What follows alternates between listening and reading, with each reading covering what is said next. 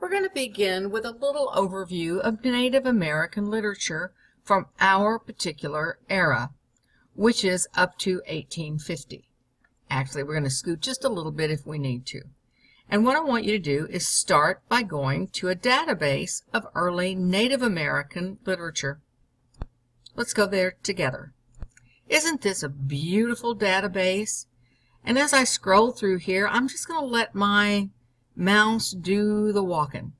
And I'm going to scan through here until I see something that's interesting to me that I would like to read more about. This one sounds kind of interesting. I might want to explore that. This one sounds very interesting. So I want to read what they wrote, and I'm going to have to find what it is that they wrote. I want to hear what she has to say. Okay, so she wrote this, and I'm going to go to Google, and I typed in those magical words, free PDF. Whenever the results show up, there are obviously going to be a few citations that come up that want me to buy the book. I don't want to buy the book, so I'm not going to go to Amazon. But usually an EDU site will be a place where we can find something. Guggenheim is another wonderful free service, so we kind of get used to that. But let's go and check out this one. Just as I suggested, this has brought up a lovely copy of that particular story. Now, do I need to read the entire thing? No, but I do want you to read enough so that you get a feel for where that person was in this world. Can you imagine being a Native American and sitting down to write a story? Isn't that incredible? I think it is, and you probably do too if you think about it long enough.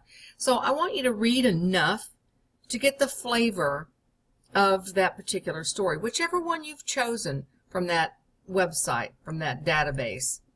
Now, what I want you to do is go up here. We're going to copy this PDF URL. We're going to go over to EasyBib, and we already know about EasyBib, and I've created a project called Native American Literature. You can find all this in the EasyBib tutorials. I'm going to create a new citation because I found this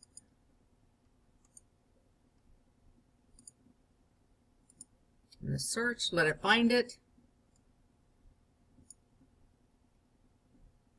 And whenever it does, golly, it didn't find much of anything, did it? Well, I'm kind of glad it didn't find it, so I can show you how to create a citation from scratch when EasyBib can't find it. So I copied down the title. I'm coming back over here to EasyBib, and all of these boxes want me to fill in. Okay, and have the URL. Oops, go back and get the URL. Okay, so since EasyBib didn't find this one, normally it does, I went ahead and just filled in those little boxes. And instead of having it in all caps, which of course we don't want to do in a bibliography, I did that. I put in the URL, and now I'm going to cite it, and it creates the citation for me. Now, in my little document that I'm going to submit, I'm going to copy this, and when I complete the assignment, I'm going to paste that works cited in so that I can show where I found the information. Now, I'm going to read as much of this as I like. If I get interested, I'm going to read more. If I'm not interested, then I'm going to read at least enough that I get a feel and flavor of what this particular woman wanted to say. And that means that I'm going to read probably about 10 pages. And if I get excited, I can read more. But I want you to be, and again, this is all on your honor. If you tell me you read 10 pages, I'm going to believe that you did. After I get a feel for this, then I will go to the assignment. I will click Submit here. I will go ahead and paste in that citation that I got from EasyBib that I created right here. And then I'm going to write freehand what I thought about that writing.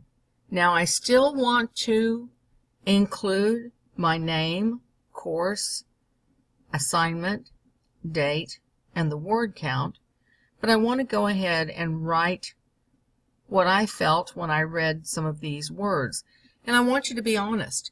If you can relate to a woman who is a Native American living in a world that had been suddenly turned upside down, and then had the forthright to be able to create a novel about a character, I find that to be absolutely delightful and phenomenal.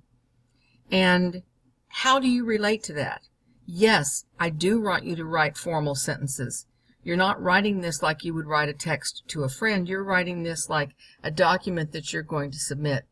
So you will have your words indented, double-spaced, and at the end of what you have to say will be your citation so that you will show me where you found that piece of literature.